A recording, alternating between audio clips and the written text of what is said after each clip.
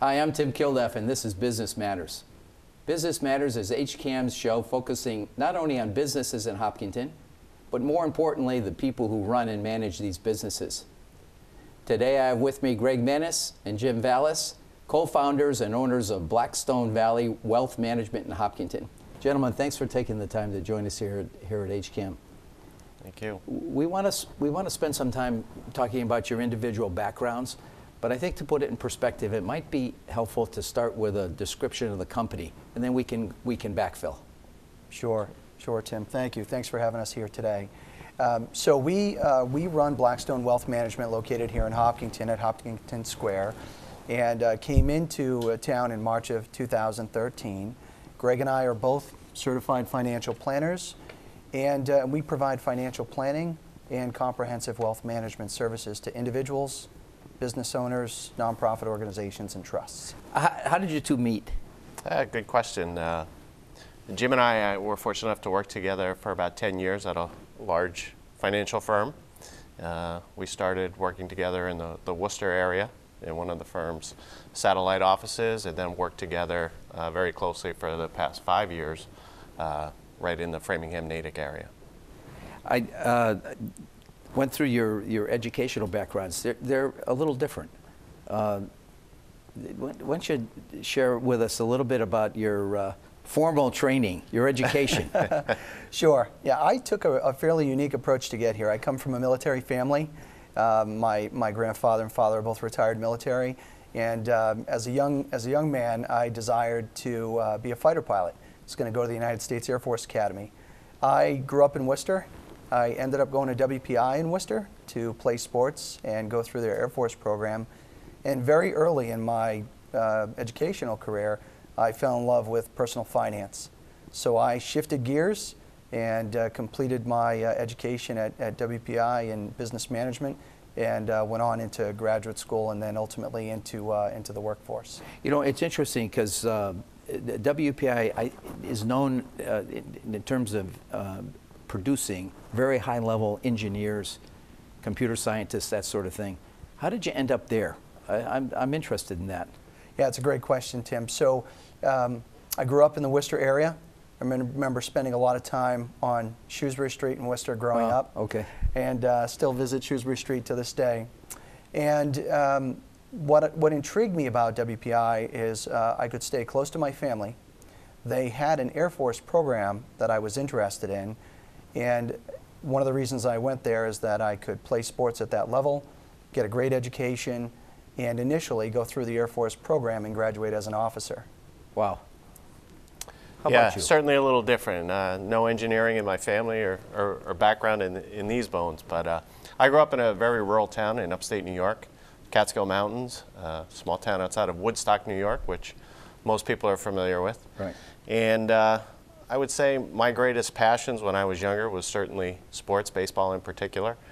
And when it came time to go to college, I focused more on where could I go to play baseball more so than the educational component. So I went off to Ithaca College, played baseball, and once I graduated and realized I wasn't going to play professional baseball, I had to think about what am I going to do for a career.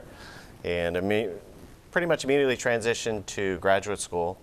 Got my master's degree at a Springfield college, went to work in Manhattan as an exercise physiologist, and did that for about a year and decided, well, maybe I want to go to medical school. Well, in order to go to medical school, there were some prerequisites that one needs to have to even apply. So I went to the University of Vermont to take those prerequisites, the good old organic chemistries and physics of the world, and met a woman who is now my wife, and kind of altered all those plans. And I got into the financial services industry in January of 1990, and just grew to love what I do, and very fortunate to sit in the seat that I sit today. Do you get back to? I'm familiar with Ithaca. My daughter graduated from Ithaca. Do you get back there? I was back there a couple of years ago, doing the tour of colleges with my older daughter, and we looked at some schools out in Rochester. And I said, "While we're out here, we have to go and look at Ithaca." Right. But that was, prior to that, I hadn't been there in 20 years. So you both started out in very different tracks to where you ended up. kids that spend, and you just went through that process, I guess, with your daughter. Yes. What advice would you give students when they're looking at schools? There seems to be a lot of pressure on high school seniors nowadays to get on a track. You guys took very different tracks to where, compared to where you ended up. Mm-hmm. Yeah, it's a great question, Tim. I think one of the challenges when you're that old is already knowing what your passion is and what you may want to do. So I think some of the things I had to think about was how close did I want to be to my family? Was that important to me, or did I want to be further away? What opportunities were available at that school, and what kind of flexibility did I have if I needed to switch areas? Yeah, having gone through the experience of having a daughter who's now a sophomore in college and another one who will be graduating in a couple of weeks and going off to college, my older daughter pretty much knew where she wanted to go, so she's a nursing major. Okay. All right. My younger daughter really doesn't know what area of career or vocation she wants to pursue. She'll be going to Holy Cross and will be obtaining a liberal arts education. But it's really hard to know for many young adults where their passion is or what career path they want to choose. So if they can find a university or school that they really love or passionate about, and they'll figure their way out over time. Yeah, that's. I think you're probably right about that. When you're in the middle of it, though, it's rather stressful. In terms of your day-to-day work, what do you spend your time doing? Yeah, it's a great question. It's quite busy. It's a lot, a lot of different things. But. Greg and I often have early mornings, sometimes late nights, but it's a combination of managing our team in the office, communicating with our clients, either face-to-face, over the phone, or electronically. Oftentimes talking with our client centers of influence as well, their attorneys, their accountants, and we often find ourselves taking time outside the office and getting involved here in the local community as well. Do you? Yeah, we should talk about that. That's we here at HCAM think that's really important. And how about you? And you talk about the team in the office. Maybe what's the team look like? Is it just the two of you sitting around yeah, talking? here's 50% of it. There you go. Okay. So yes, so we have two additional people that assist us. Maureen, who we call the Director of First Impressions, handles all our operations. So she's answering the phone. She's the face you'll see when you walk through our door, and handles all of our paperwork. Susie does a lot of our compliance, a lot of our marketing, social media. She does a lot with Constant Contact to ensure that we're getting some pertinent information out to our clients. And we do that every 5 to 6 weeks. And she does a lot with our schedules as far as meeting with different wholesalers and things of that nature. Where's the pressure? Where's the pressure? What's the pressure point? I wouldn't call it pressure, but I think making sure we're touching our clients often enough. That's I think the one thing that keeps Jim and I up at night is making sure we can do everything we can for our clients and making sure we're communicating with them proactively. With the size operation you have, I'm assuming that means a pretty extensive network. It does. Yeah, so for what we do, or what we call wealth management, it goes well beyond our clients' investments. It's helping them with their assets, their liabilities, their estate planning, their taxes, their charitable planning, saving for college. So what Greg and I do is we start to build a network of other professionals that we can work with to help our clients solve problems. Could be mortgage professionals, banking professionals, college professionals who can help our clients' children hopefully find their way into the college or university they're looking for. So we're always looking to grow and expand our network, and ultimately that's all to help our clients achieve their objectives. You talked about charitable interests on the part of people.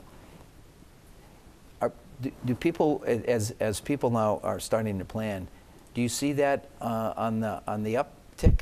People that are really interested in the charitable side of their lives? I think when you start to see individuals or families acquire a certain level of net worth, you tend to see those philanthropic givers expand who they're giving to and how to give. We do a lot with educating our clients. It's very easy to say, I'm going to contribute to a charity and write a check. Right. We look at a client's portfolio, and oftentimes we find that they have what we call low basis securities, investments that have done well since the time they've purchased them. Well, it may be prudent to donate securities rather than cash.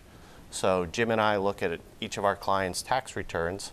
It gives us a sense of what they're doing from a charitable perspective, and then we can guide them as how to best give. It would appear to me that you have to spend a lot of time on continuing education. How do you do that? How do you're in multiple areas now. We do. So there's a variety of factors involved. State securities licenses for everywhere we have clients. Greg and I are licensed in several states. Insurance licenses for any business that we conduct in that area.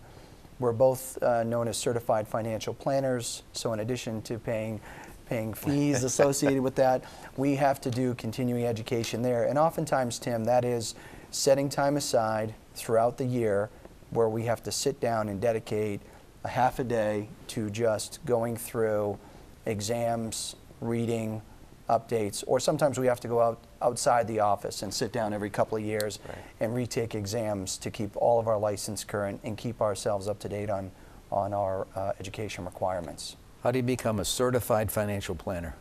Good question. A couple different ways to do it, whether you want to sit down and take the 6 modules of classes through a university like BU, or where Jim did it through Bryant University. You can do it online through the modules there, but there are 6 modules that you have to complete, pass tests. And then in order to become a certified financial planner, there is a 2-day, 10-hour exam that you must sit for. Friday is one part of the exam, which I believe encompasses 4 hours, and then on Saturday, 6 hours. Where's that implies regulation to me. How much of what you do is regulated? Yeah, it's a great question, Tim. I think the industry seems to be highly regulated, and it's getting stricter. And I think Greg and I welcome that opportunity because in the end, it's just about doing what's in the very best interest of our clients. So there are several types of regulations and compliance rules that we have to follow on a daily basis. And Susie helps us quite a bit with that in the office. Are the regulations federal, state? I'm assuming there's no. I'm assuming there's no local. I'm not sure we want to start any, but both? No, it's both. Yeah, you have. You may be familiar with the Department of Labor or the DOL coming out with this fiduciary standard versus a suitability standard. One of the things as certified financial planners, we operate under that fiduciary standard, which simply means we have to put the interests of our clients above all else. A suitability standard is much more liberal in that an investment or a security may be suitable, but it may not always be in the best interest of that individual or client. The fiduciary standard is the highest standard within the industry. We're proud to say we work under that standard, and as a certified financial planner, there's an ethics component to being a certified financial planner that you must follow and adhere to. The profession in general, the certified nature of what you do. The news is filled with stories about people that are not. Professionally, what kind of role do you take in what role do you play in terms of your profession in advancing best practices? In terms of with our peers or other people who do what we do? Yeah, both. Yeah. I think, well, from a best practice standpoint, Greg and I often collaborate with each other, but then we also collaborate with our peers, other individuals who sit in a similar place that we do. They own, manage, and run their own business. And so we're often asking them, how are they handling certain situations, compliance, operations, building their team. And we often try to share best practices between us because in the end, we're all trying to accomplish the same goal, which is to help our clients achieve their goals. Before you established the office in Hopkinton, you must have surveyed Eastern Massachusetts, the 495 corridor. Tell me about that process, and then I'd really like to know why you ended up in Hopkinton. Yeah, it's a great question and probably a funny story. You know, Greg and I were originally thinking of buying a building versus leasing. Our goal was to buy a piece of property, to build some equity in it over time and run the business out of it. So we were at lunch one day, and I said, Greg, does it make sense to have something relatively close to where we used to be in that Framingham, Natick area?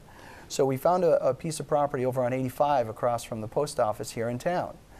And I'm trying to remember what that was, but I remember pictures of planes or engines on the wall, and it was almost a 3-box setup going back off the street. Rectangular. And so we went over on our lunch one day and took a look at that property, and it wasn't a good fit for us. We found out very quickly. But I used to get off 495 every day at 21B and go right past Price Chopper and up the hill. I lived in Northbridge for several years before moving here to town. And I used to pass what is now Hopkinton Square.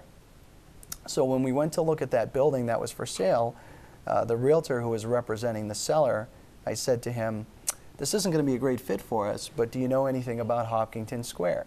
And he introduced himself as one of the developers of Hopkinton Square, and we went over there, and Greg and I just thought it was a great fit for us location-wise, parking-wise, being right off 495. And ultimately, that's how we started the conversation about a first build-out. And when we went to see the space, you know, we learned quickly that we were going to have to build out the space and put it in a position for our clients to be there and for us to run our business. Location, was that important? It was. Working in the Metro West area, we had built up a number of clients in that area. So when Jim and I were exploring where might be a convenient location for both he and I from a commute standpoint, but as well as our clients, something that was easily accessible, Jim alluded to, but plenty of parking, Hopkinton just seemed to be a natural fit. I live in Franklin. It's a 15-minute ride here. Jim, who is now in Hopkinton, has a much better commute of less than 5 minutes. But each of our clients that we're fortunate enough to work with that live in the Waylands, Westons, Littletons, Franklins of the world, find it very accessible to get to Hopkinton. So it was a very good fit. Your client base, you mentioned some of them. How far north and then how far south? North, New Hampshire, west, California, yep. South, Florida. But and most of our clients are in New England, yes. I would say, but we are licensed in several states. Ironically, last year I took a trip down to Vero Beach, and we have 4 clients down there and had an opportunity to sit down face-to-face with them, have lunch, have an opportunity to visit with them, which is one of the great fortunes of having our independence and having that work-life balance. We can go see our clients, or they can come and see us. You both alluded to activity in the community, and I know you're both interested in that, but tell me why, and then give me a sample of the kinds of things that you spend your free time on. Sure, sure. So I think, you know, one of the things that aligns with both of us is our values. And we go to work every day trying to make a positive impact in the lives of our clients. So it's just as important for us to do that here in the community. So early when we moved into town, we started reaching out to people just to find out different organizations that were in town, how we could get involved, where can we make a positive impact. We learned about Project Just Because. We learned about the Hopkinton Middle School's Courtyard Project. We learned about the Hopkinton Center for the Arts. We learned about coaching and helping out here in town. So little by little, we've learned and gotten involved in several of those areas, and it's great. It allows us to make a positive impact, and we've started an annual scholarship fund, and we're in the process of going through those applications right now. The scholarship fund for a Hopkinton High School senior. Really? So that's great. We reached out early to Dr. McLeod to express our desire to put a annual scholarship program in place, and they were great in terms of helping us understand the process and what we needed to do. Is the scholarship narrowly defined, or is it? It is. So Jim and I were both raised in single-family homes. So I was raised by my mom. I was the oldest of three, and Jim was raised by his dad. So when we decided to put this scholarship into action, the criteria was a student who will be going off to college, was raised in a single-family home. Oh, wow. So that's the criteria, and as Jim alluded to, we're working through those essays and hope to make a determination How soon. many students applied? I would say somewhere between 12 and 15 on this round. This is our first round. And what do they have to do to apply? What's the process? Yep. So obviously they go through the process of being accepted into a college or university. We're having them write an essay about what it's been like being raised in a single-family home. How has it shaped you? What lessons has it taught you? How to handle certain challenges and obstacles, and that was really the criteria for them, and obviously financial need. So that you bring in financial aid. Well, good for you guys. That's a thoughtful way of doing a scholarship. So good for you. Thank you. In terms of you've been in town now for the operation has been here how long? We just started our 4th year, Tim. Okay, if you've been here 4 years now, you got a feel for the community. Let me put you on the spot and ask. How could Hopkinton be a better place to do business? If you could, if there are elements out there, how could the community support what you're doing? How can the community be doing a better job in supporting small business, for example? You know, you're headquartered in a pretty interesting spot in Hopkinton. You know, I'm sure there are people. I lived through that process of citing Price Chopper there, but Price Chopper is doing pretty well. Their numbers are pretty high, and people come from around the area. And that's a good thing. Is there anything that we could be doing better as a community? Well, I think it's a great question, Tim, and I think part of it starts with collaboration. So as we came into town, it's okay, how do we communicate with those people who have already been in town, who may be in our shoes already, they're already business owners, and understand what they've gone through, what's important to them, what their concerns are, and how they've been able to achieve various goals over the years here in Hopkinton. And so we can learn from that, and we can share our goals and concerns, and ultimately work together. So I think one of the things that was challenging for us when we first came in was not necessarily knowing who to reach out to or where to go to get that information. But you know, your involvement in the community, in the projects that you picked, they're pretty good. Yeah. You tapped in pretty quickly to some interesting organizations and interesting projects. And my hope is that you can obviously continue to do that. That's an important thing. How about you, Hopkinton? Just let's focus on Hopkinton. How do we make it better? How do we make it better? And maybe we don't. Maybe it's great just the way it is.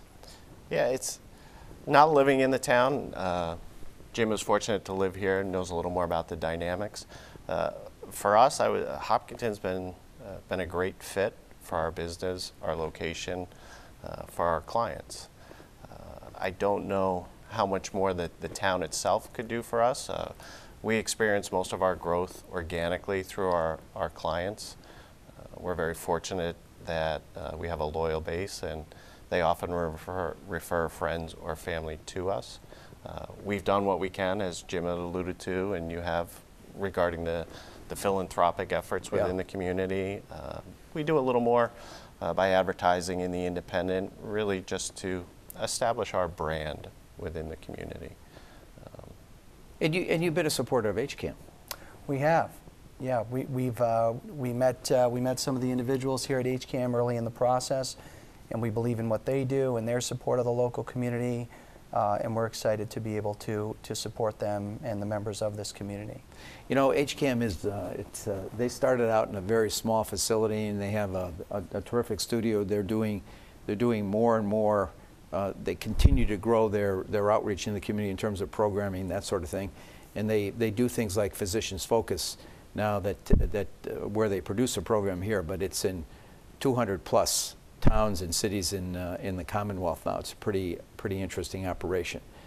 But as I said, this little half hour moves pretty quick. Yes. I think for me, the exciting part is to be able to talk to two people that, one, are gentlemen, number one, a lost art in some people's minds. Two, have done the kind of research that you've done. And three, the kind of commitment that you're making to the community. So we really appreciate the opportunity to spend a few minutes with you and wish you continued good luck. Well, thank you, Tim. It's certainly a pleasure to be here today. Yes, thank you. Well, I think you'll agree that both Greg and Jim are a couple of examples of the quality and passion of our local businesses. Gentlemen, I'd like to thank you for coming on the show, and thank you for watching this episode of Business Matters to those out in the audience.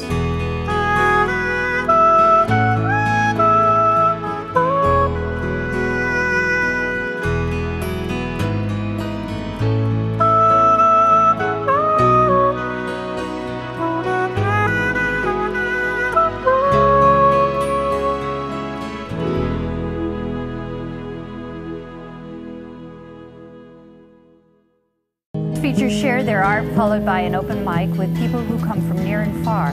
Think Jackson Pollock in monochromatic brown. When the owls finally roost and small creatures can safely sleep, I can sleep too. I sang with the master and danced for eternity in the light of the moon. Welcome to Hopkinton Coffee Break. A very special dessert done by a woman from Hopkinton that I've started using regularly. We had your residents participating both as vendors and as shoppers, and that was so much fun. Real Hopkinton Housewives, if you're on Facebook, you will have a blast. Thanks for joining us. Cheers, guys. It's been a great, Thank you. Yeah, good to see you See too. you guys. Bye.